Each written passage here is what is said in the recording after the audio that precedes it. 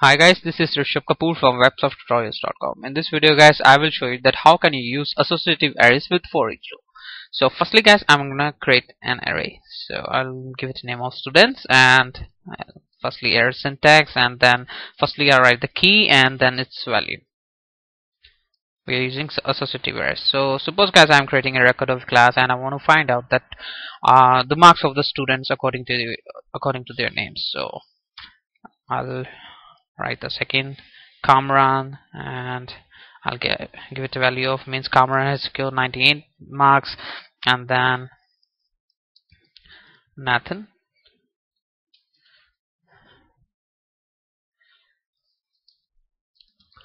(100), and then last one is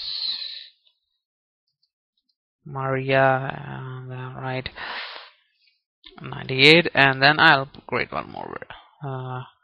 So give it the name of Karan and I'll give it a value of 98.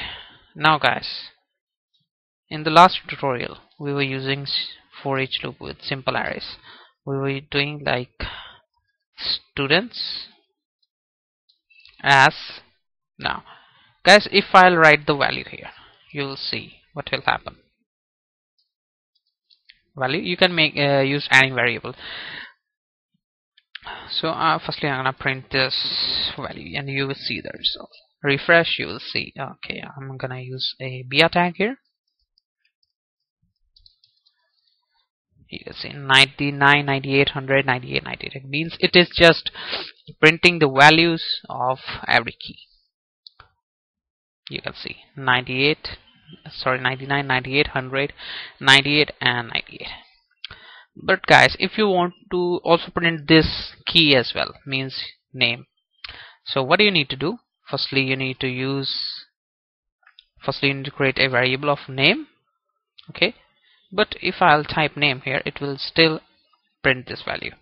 So what do you need to do? You need to use this syntax of associative arrays, and you need to create one more variable. So I'm gonna create marks. So I'll write firstly name concatenate. So I'll write name as secured, then again concatenation operator, then marks. Okay, I'll give it change the value of marks to value, and again I will use concatenation operator, and then I'll write marks.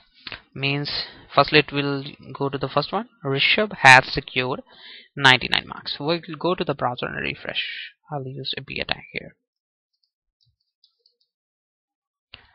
You can see Rishabh has secured 99 marks, Kamran has secured 98, Nathan has secured 100, Maria has secured 98, Karan has secured 98 marks.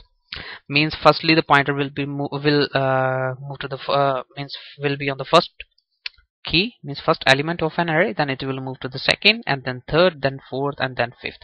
Means it doesn't matter that how many elements are there. Suppose if I'll add one more variable here, so I'll write Neil, and like I'll write 90 marks. So if I'll go to the browser and refresh, Neil has secured 90 marks.